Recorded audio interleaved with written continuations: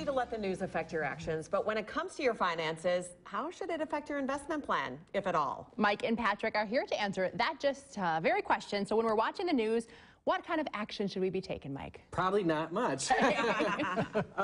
Yeah, I'm glad that you started that way. You know, I think it's really tough to watch, whether it's the television or reading newspapers, or probably more now, social media and the internet, and the pace and speed and the breadth of news that you can get is so vast.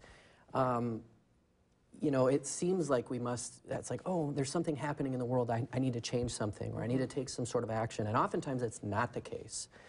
And so that's why we want to talk about it, because we're on the receiving end of those things, right? When sometimes people in certain situations get panicky, and I understand that. I understand the tendency of that.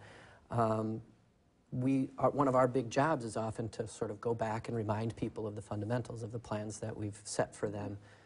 You know, and it's not that we're going to ignore the things that are happening, but we're going to say, well, wait a minute, let's not just throw the baby out with the bathwater. You know, get me out of stocks. Wait a minute, that's not. No, that's probably not the case. Because I liked earlier you said, we have things baked into your plan, right? Yeah. Because you've considered things that might happen. Yep, absolutely. You know, that you see on the news. And you mentioned it earlier as well. The planning that we're doing is over a 20, a 30, a 40-year time frame. And in that time frame, what's happening today is almost irrelevant, right? Does anybody remember the Greek debt crisis from a few years ago? Except for Mike. Right, yeah, but it was really irrelevant to the long-term plan of things. And so that's what we want to tell people, is that we're baking in a situation where we're looking out long ago, and bad things happening is a normal part of that. Okay. It's a normal occurrence. It's an everyday occurrence that bad things are happening somewhere in the world. Well, yeah, and I think there's the nature of news that's important to consider, and then human nature. So I think the nature of news in general is to inform people, the public, about things that are not right. You know what I mean? It's like, okay, nobody said all the buildings in Green Bay didn't burn down last night. Right. But if one did, you'd hear about it, right? Because that's what we want to hear. That's not what we want to hear, but it's like, hey, that's noteworthy.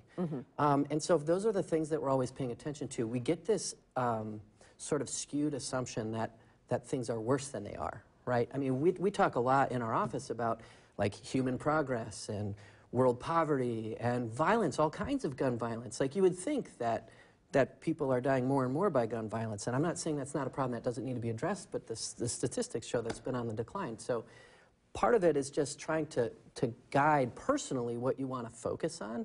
For myself, too, there's like a personal health aspect to it, which is like, that causes a lot of anxiety. Right. Yeah. About a month ago, I took all social media and news apps off my phone. The quick access to incomplete, like, headline data is not good.